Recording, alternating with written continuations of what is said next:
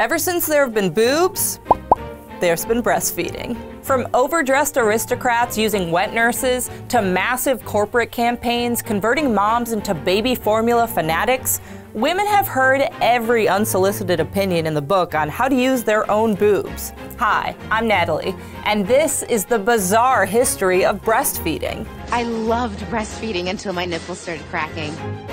This centuries-old debate didn't start with mommy blogs. You can go as far back as at least the Renaissance to see the mixed mammary messages that women have dealt with.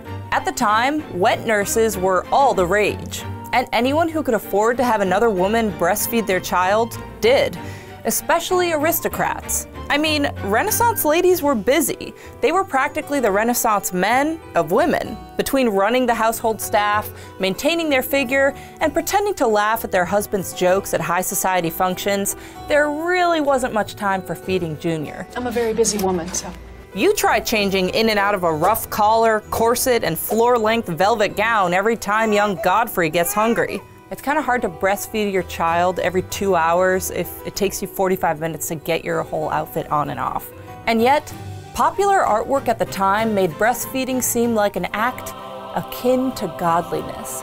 Renaissance art depicted the most holy and important woman in all of Christianity, the Virgin Mary, breastfeeding her own child. As for women who didn't breastfeed their own children, let's just say you won't find many paintings of Mary and her wet nurse in the Vatican. Enough of this blasphemy! As printed works became more common in the early 1600s, we started to see evidence of a strong belief that actually, mom should breastfeed her own child. A scholar of the time said if they don't, infants will learn to love wet nurses over their own mothers. No pressure, Mom. I'd be pissed if my baby loved the wet nurse over myself. And listen, even though the Renaissance was a time of great progress, lots of people were still low-key kinda dumb.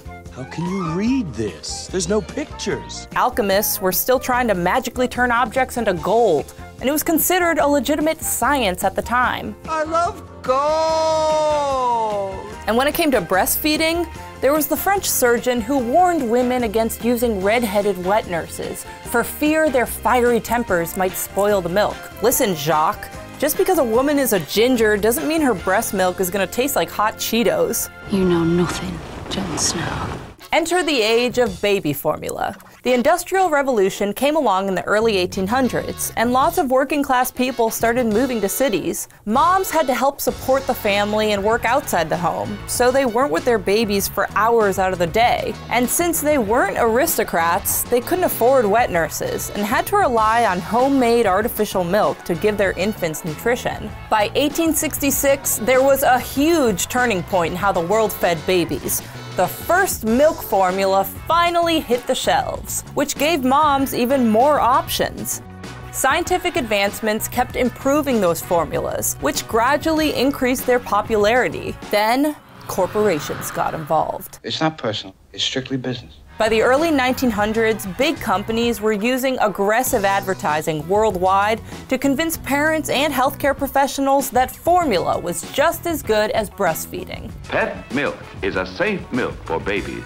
And it worked. Wow, what a shocker. Corporations influencing major moments in history. That's never happened before. From 1929 to 1959, the number of US moms who breastfed babies dropped by about half. Baby formula was clearly flying off the shelves. For decades, breastfeeding continued to drop in the US, and by the early 1970s, just 25% of infants were breastfed at birth. So case closed, right? The long, painful nights of pumping nutritionally inadequate breast milk are over.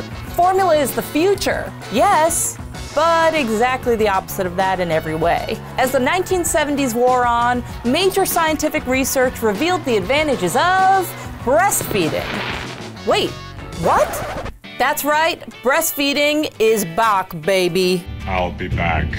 Just like women were encouraged to embrace formula decades earlier, they were now led to believe that breastfeeding was the only way. How do you know what to believe? Whenever someone tells me to do something, I like to do the exact opposite. Probably not the best choice when it comes to feeding an infant. And the pro-breastfeeding campaign was effective. So much so that over 83% of US infants are now breastfed at some point. solar eclipse is like a woman breastfeeding in a restaurant. It's free, it's beautiful, but under no circumstances should you look at it. The point of all this is that for centuries, women have been subjected to mixed messages and unrealistic expectations when it comes to breastfeeding. Don't use a wet nurse, but also accomplish these 500 tasks that basically make breastfeeding impossible. Use formula if you want your baby to grow up to be big and strong, but also if you use formula, your kid's gonna be a meth dealer.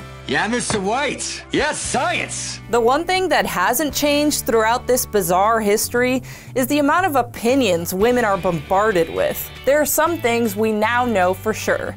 Breast is usually best, but it's not for everyone. Nearly 70% of US moms are in the workforce. Some can't produce milk, and others just don't want to. And sadly, breastfeeding is still really stigmatized. One study even found moms who breastfeed are viewed as less competent than other women. Women should have the right to determine what's best for them and their baby, and not be shamed by Renaissance surgeons or Mark from accounting who thinks a little nipple is inappropriate for the work environment. Hey guys, thank you so much for watching this video. I had a lot of fun making it and would love to make more. So if you have any ideas for topics, just comment below. And if you'd like to see more, subscribe to Attention on YouTube. Thank you.